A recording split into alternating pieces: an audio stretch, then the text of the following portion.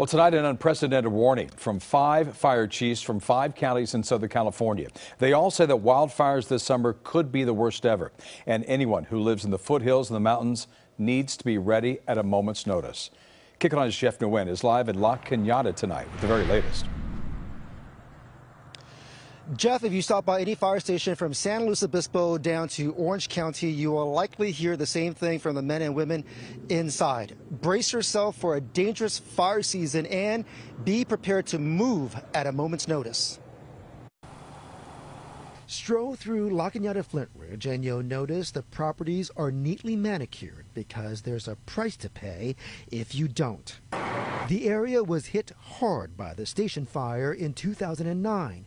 Since then, an aggressive fire prevention program went in. Homes that don't have enough brush clearance can get fined.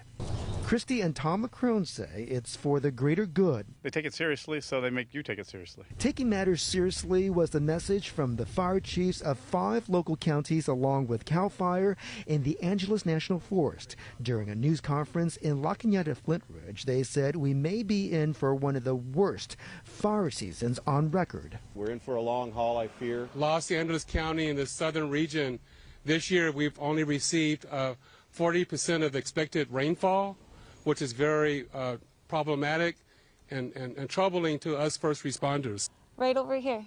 You see how it's all charred? Amanda Cosette and her mom lived through the ranch fire that burned in Azusa last year. The hills around their home are still scarred. Like I've been telling my mom and my grandma, we need to stock up.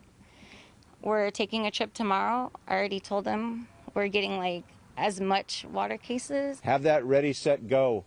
Information reviewed before that fire hits. The chiefs say we all need to be a part of the solution with that defensible space and have an evacuation plan like the Lacrones and their neighbors in La Cañada Flint Ridge. We've actually practiced the evacuation plan about 2 years ago. Everyone evacuated out of this area.